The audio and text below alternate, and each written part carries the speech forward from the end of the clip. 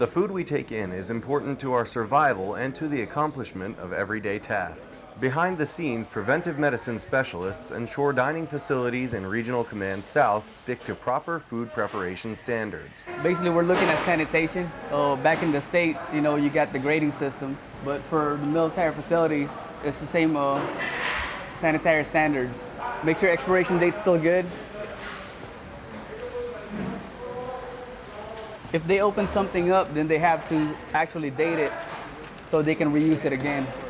Make sure the employees know how to avoid cross-contamination from different products, food items. You want meat all the way to the bottom, because if you put the meat all the way to the top and the juice from the meat actually drips down to the salad, now you're contaminating the salad. These standards aren't just applied in the kitchen, but in the food serving line as well. Our job might not be in the front line, but our job is as important as the guy that's carrying the rifle, because our job is to make sure that that specific unit or that specific group is going out there healthy.